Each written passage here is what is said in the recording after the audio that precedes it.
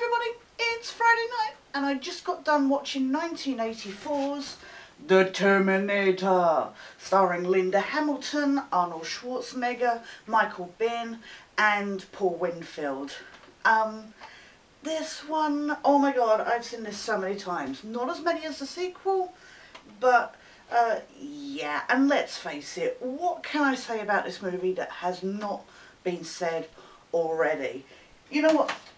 Total Recall, people not seeing Total Recall was one thing, but not knowing, even, you probably know the plot even without having seen it. It's one of those things that is so well rooted in pop culture now. It's, you know, basically a cyborg Terminator from 2029 gets sent back to kill the mother of who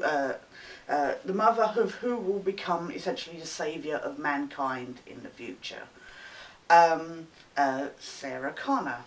Except the Terminator doesn't know the exact details and name of her, so it essentially goes through the phone book.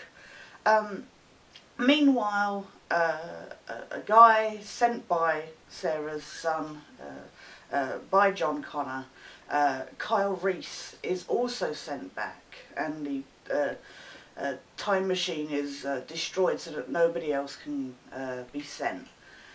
And he's sent to protect Sarah and to get rid of the Terminator so that John can be born, etc. And we find out later, actually impregnate Sarah so that John can be born. Which then does make you kind of question the whole, I mean, essentially, if the Terminator doesn't get sent back, then Sarah doesn't get impregnated with John, and this, that, and the other. So even Sarah says it at the end, you know, where if you start thinking about it, you can go crazy. But it's basically the Terminator, played, of course, by Arnold Schwarzenegger. It's his hunt for Sarah and you know, Kyle trying to protect her. Kyle, played by Michael Biehn, of course.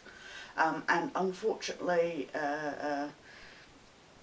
it's one of those things where, as I said in Total Recall, Arnold Schwarzenegger, not, you know, the greatest of actors and stuff like that. But in this, he is so well suited, because all he has to do is glare. It's funny because everybody quotes, "I'll be back," and stuff like that. Personally, I prefer the end, the line at the end, where Sarah, played by Linda Hamilton, goes, "You're terminated, fucker." Personally, I prefer that, because "I'll be back" is just like, yeah, whatever. But of course, everybody does that line. You know, Arnie barely talks in the whole movie. All he does is stare. But he has this presence. And it's just, it's brilliantly done. I don't think anybody in this is poorly cast or that. I feel bad for poor Lance Henriksen, who gets killed. I'm sorry, anybody killing Lance Henriksen in a movie is just wrong. And even worse is, there's this scene, you get flashbacks every now and then to the future to see Kyle's existence and how nasty, you know, these machines taking over is. And there's these dogs, German Shepherds predominantly, and as a German Shepherd lover, you know, I'm totally there. But dogs are used to detect, because these Terminators can, the cyborgs, they have human skin tissue covering their kind of metallic skeleton. And this Terminator gets in and stuff, and the dogs go berserk, and the Terminator starts killing everybody in this kind of shanty area. And it doesn't kill the dog, and I was like ready to celebrate the fact that the Terminators didn't kill dogs, and it turned its gun on the dog, and I was just like, fuck you, Terminators! It's one of those pet peeves, especially in games recently. There seems to be this love of killing dogs for some reason. I'm just like, why? Stop it! I cannot deal with stuff that tells me to kill dogs. So, but anyway, you know what, my only problems with this movie, there are some continuity issues. Several Sarah Connors are killed, and we're shown several times the phone book, and we get a Sarah Ann Connor and a Sarah Louise Connor, and one of the authors specifically says, oh, they were ordered in the phone book. Except we see on every single time we see the phone book that actually there's a Sarah Jane Connor. And it's like, well, technically they're not in order. The makeup effects in this are brilliant, and the puppetry, robotics, etc. But it is, it's one of those things, especially in movies of this time, where when they show somebody in a mask to then do, you know, puppetry underneath, it looks really fake. And you have this scene where you see Arnie looking in the mirror where he takes his eye out, which definitely makes me squeamish. And there's this mask on, and he's moving very robotically, which is really weird because he doesn't do it for the rest of the movie. Even when they're showing just this, metal skeleton moving around, even that doesn't move particularly jarringly. But when this person has the mask on, it's moving very jumpily, and it's really distracting, and it looks very false. But again, this is 1984, and I think the point is this movie was made at a time where, you know, computers were becoming so much more, so much better. We had game consoles in the house and stuff like that. Technology had advanced so much in like the last 10 years or so, that this came at a time when it would be believable that, you know, technology within 40 years would take over the world. And I mean, we're only at 2014 at the moment, and you know what? I would not be even remotely surprised that in the next 15 years technology has gained sentient being. And that sounds really silly, but even, you know, I've been talking to friends and stuff about how far we've come, even with just the games consoles. If you were told me 10 years ago, or even more than 10 years ago, you know, back playing the PS1 or the PS2, if you told me then what we are able to do with you know, PS4 and stuff like that now, I would have just gone, yeah, right. And that is the case.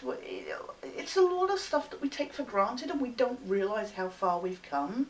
And I think that's why when I watch stuff like the Fine Brothers' React channel, where I see these kids or teenagers reacting to technology that I had when I was a kid, and they're like, how did you live? And it's like, yeah, but it was what we had then. And that's the thing with this movie, is you look at the effects, you look at the, you know, stop motion puppetry and stuff like that, and for its time it was amazing. It was cutting edge, you know, technology and stuff like that.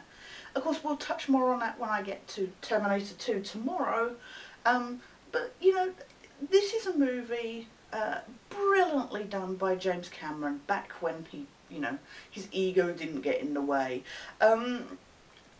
You know, and this should be the kind of basis for showing to modern directors like Michael Bay, etc., that you don't constantly need explosions to get somebody's attention. There are some amazing car chases, and so much tension when even, like I say, you have this the famous score, you know, this you know, just that drum beat kind of thing. It's so tense building, and you know, you see the Terminator turn up at the police station where Sarah Connor is and stuff like that, and as that beat goes, you can feel yourself going, you know she's gonna get out, for goodness sakes. I mean, yeah, like I say, you end up in this because of the cycle that exists, you know that she must get out and stuff. I mean, my God, I mean, that would kind of suck if, you know, the protagonist died. You know, that's not what movies are about. But you still feel that tension. And another thing that this movie does is, you know, Linda Hamilton's Sarah Connor is the last person. We're not talking about like Ripley in Aliens or anything like that. We're talking about the least likely person you can imagine being, you know, saviour of the humankind. And I think that's the important, you know, as we said, it's a shame because back in the 80s, 90s and that, we saw a surge of strong female characters. And Sarah Connor in this movie, so different from the sequel, you see the beginnings. You see that a purportedly weak person can become something so much more. And I think that's something that I've always fought for as a disabled person, just going, look what I can do, and look what women can do. And like I say, you see this character and it's different for me because I've seen the sequels, but to see even her strength at the end, as kind of cheesy as it is, it's really kind of inspiring.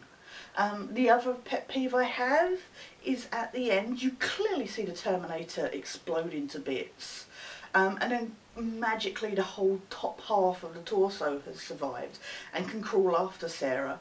She crawls through this machine and she successfully finds the exact correct button to make this press come down.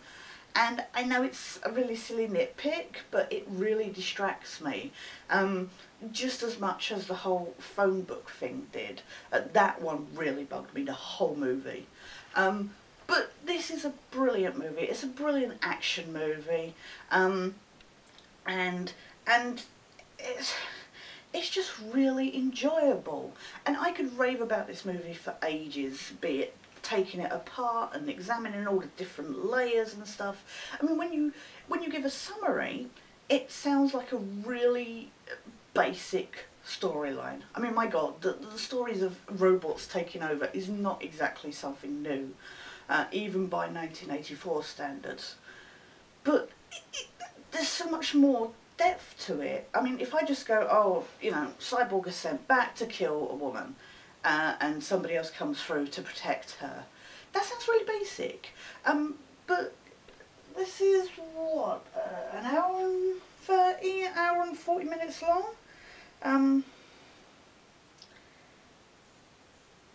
Yeah, hour and 40 minutes long. And it feels like a lot more happens.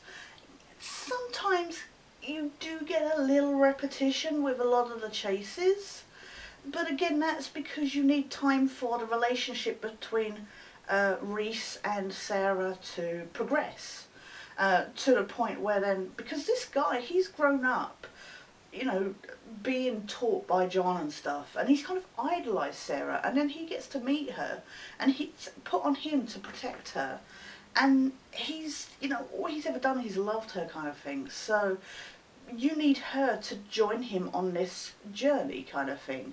And it's nice that it shows that she completely doesn't believe it at the beginning, but by the end she does.